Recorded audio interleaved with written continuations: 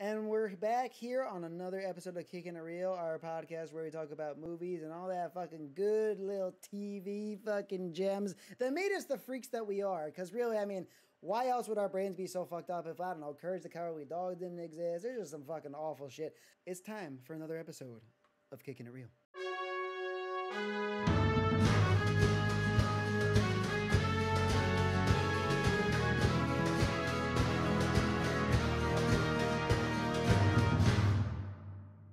And we're back for another episode of Kickin' It Real, our movie, TV show, anime, all that shit podcast. We just talk about media and shit that fucking makes us go crazy.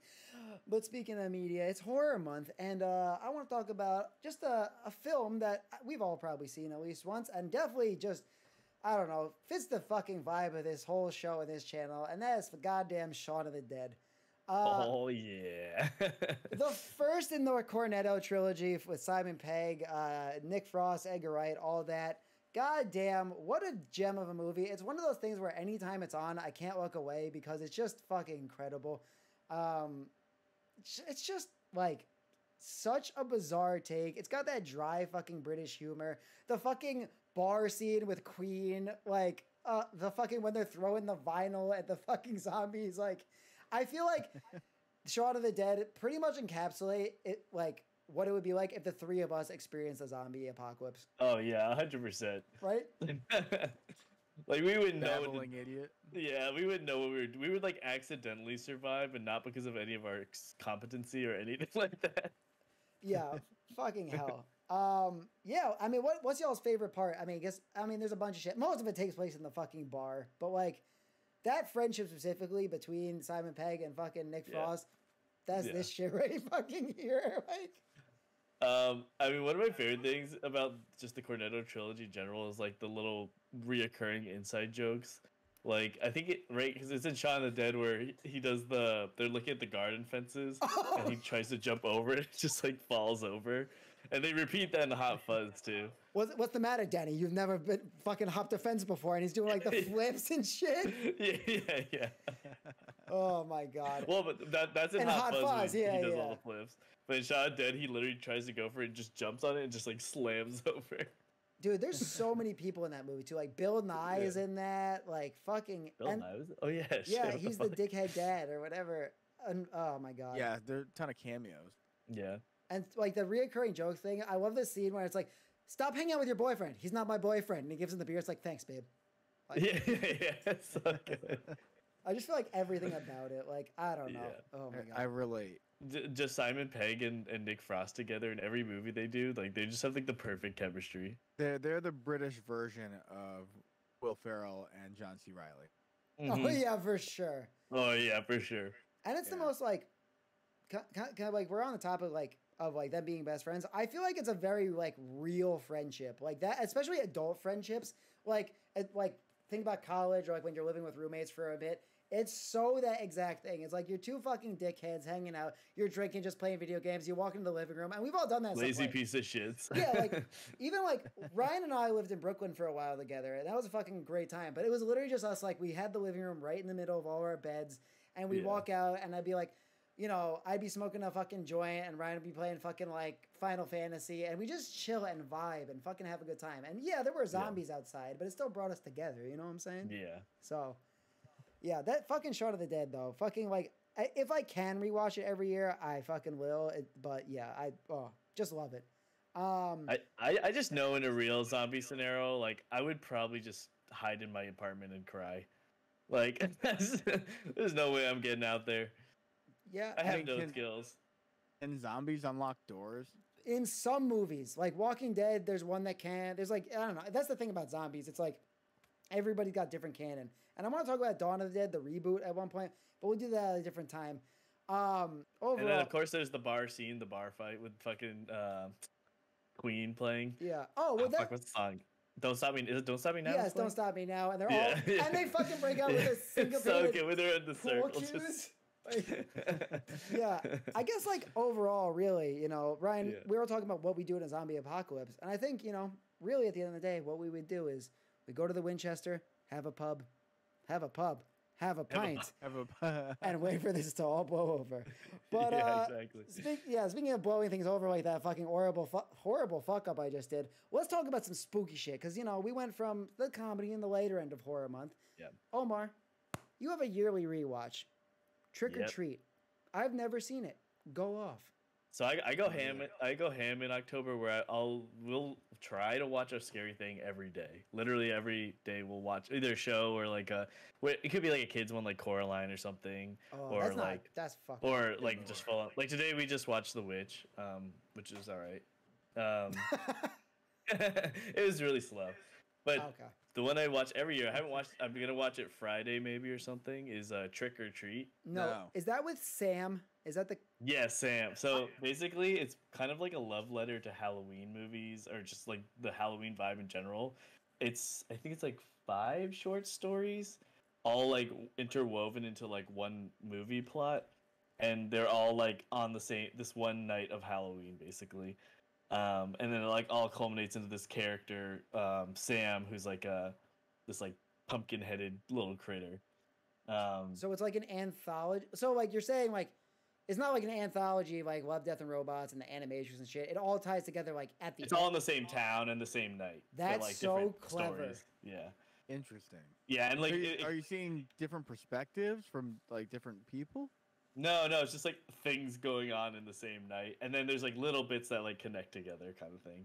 Oh, cool. Yeah, and like at the end, it kind of like all comes back around.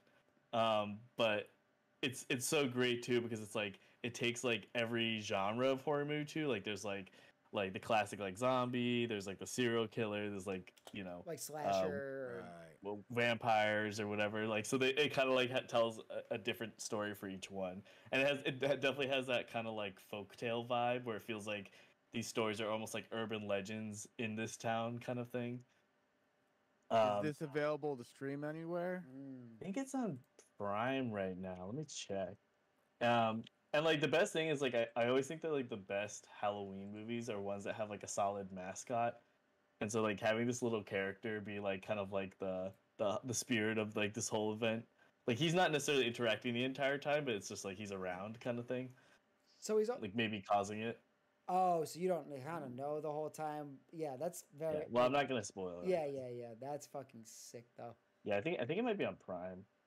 Quick sidebar here. Yeah. You mentioned The Witch. Is that the one that came out a couple years ago, where like nothing really happens and it's like kind of colonial? Oh, yeah, like it's like a good artsy movie. Just the ending wasn't that satisfying. The Vavitch. Yeah. Like it had cool aspects to it, and like it was really well shot and all that. But yeah, which I can appreciate, especially from a visual standpoint. Yeah, he's an art house director. If the story doesn't follow, then like I'm not gonna watch it again. Yeah, it's like an art piece, I guess, if you would. Yeah, like it feels really vague. It's like yeah. He did The Lighthouse too, which is also really vague. Okay, I still haven't seen Who it. is it? And he also did the recent one he did was Norseman. That looks sick. I want to see that. I just bad. watched that on the plane. Oh, that really? was actually pretty good. That was good. Okay, that's good to know. Yeah. Because like his movies are With, definitely really slow and like artsy. I want to see Yeah, that. it has so bad. what's his name? The Northman. Oh, no, it's got like what's the dude's name? Skarsgård. It's got like a fuck ton of people. Skarsgård, yeah. Nicole Kidman, right? Ian? There's so many of them at this Ian point. I have fucking no idea. It's the whole family. They're all in show business. Yeah. Wow, it's almost like, if you're a celebrity child, things are really easy for you. Anyway. Yeah. Dude, he is acting in that movie though. He's really good. He's good. So Yeah, I mean they're all great actors. I love. Yeah. What's the father's name? The one that's in everything. Like he's in Dune. He was the in Baron. Dune. Yeah, the Baron guy. Yeah, I can't remember.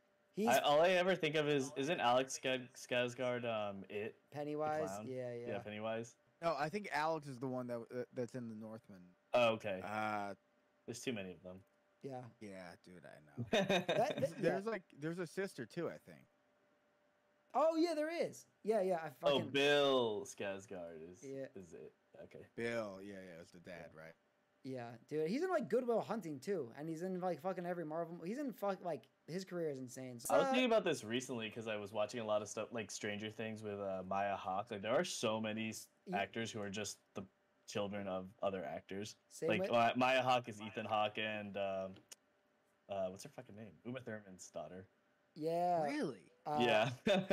Lily. Well, the one that always gets me is Howie from Huey. Jack. Howie? Yeah, no, it's Huey from The Boys. Yeah. Oh. Yeah. Dennis Quaid. Yeah, is Dennis Quaid and Meg Ryan's kid. Yeah, that's right. It's fucking wild, dude. And then like, of course, every band that has a kid, it's like, oh, why is Green Day's kid's band all right? Why is Slipknot's kid already have a band on the tour of Slipknot? It's just, you know.